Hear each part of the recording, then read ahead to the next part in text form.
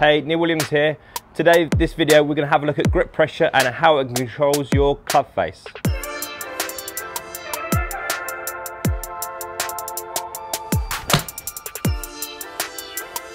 So let's get to it.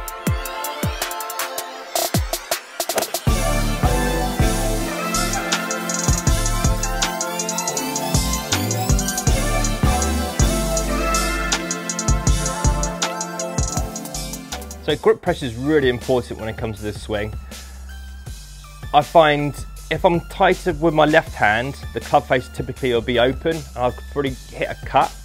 If I grip tighter with my right hand, the club face will turn over a little bit. My right hand will overtake my left hand and it'll shut a little bit.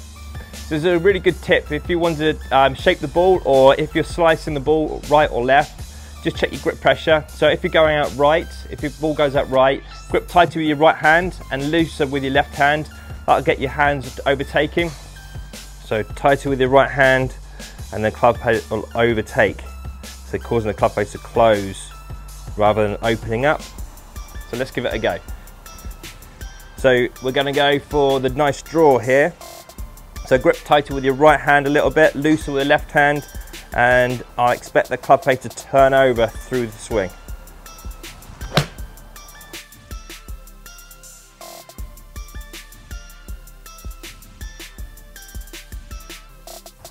If you're going left, maybe grip tighter with your left hand and looser with your right hand, and the club face will be a bit more squared up towards the target.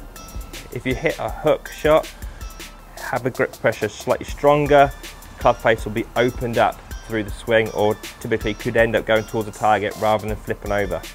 So nice cut shot now, club face pointing the target, slightly left, aim slightly left of it, grip tighter with the left hand, and I'm feeling like I'm almost like holding off a little bit. I wouldn't recommend holding off on the, for a straighter shot, but club face is going to be open to the target. So you cut shot.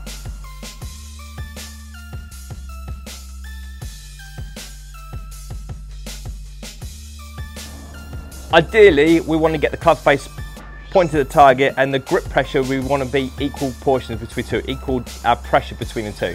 To hit a straight shot, equal pressure between the two.